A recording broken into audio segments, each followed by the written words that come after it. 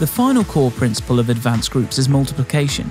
After the first year, some in the group will want to start their own group which they lead, whilst also remaining a member of their original group. This ensures that we stay committed to an ongoing journey of growth through the advanced group sessions, whilst also making it possible for those not yet in a group to start at the beginning of the advanced group sessions guide with an experienced guide to help them.